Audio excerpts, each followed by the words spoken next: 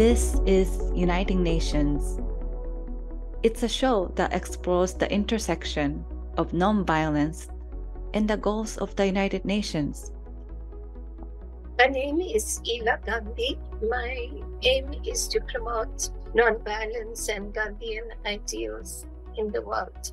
We need a place where countries of the world can come together and talk and find some resolutions together. And that is the forum that UN should be and must be. But what we also need is to empower that forum to make it work better and ensure that the reason for which it was created is being fulfilled. And that's our responsibility, our governments, and we as the people.